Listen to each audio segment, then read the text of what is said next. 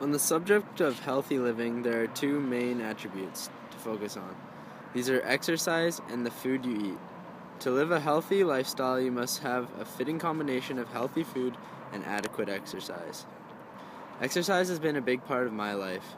Being a hockey player, you're always on the ice or in the weight room, trying to get in better shape or to be stronger.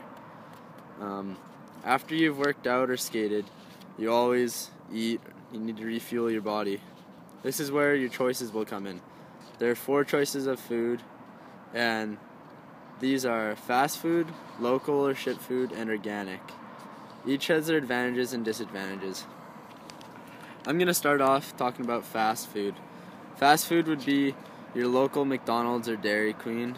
The good part about these stores are that they're quick and convenient, and you go in and you're out within 5 minutes.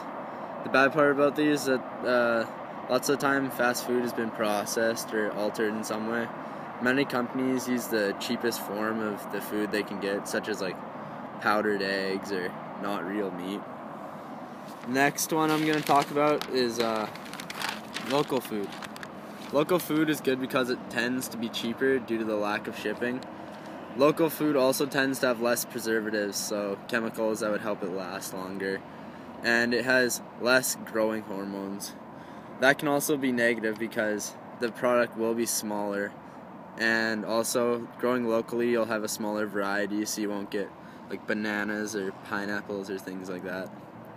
Shipped foods tend to be opposite of this. They have large portions and have a larger selection of foods, but these do have more preservatives due to the shipping, and the food is expensive as it is shipped and it's not fresh. Organic is the last option, but it's not the worst. It's actually pretty good for you.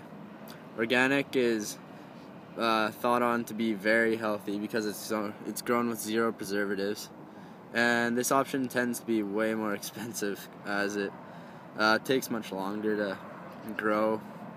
And organic is just kind of a name tag that people are seeing as very healthy. It's an up and coming fad.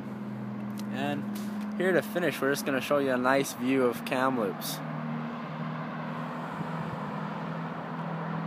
Beautiful day here.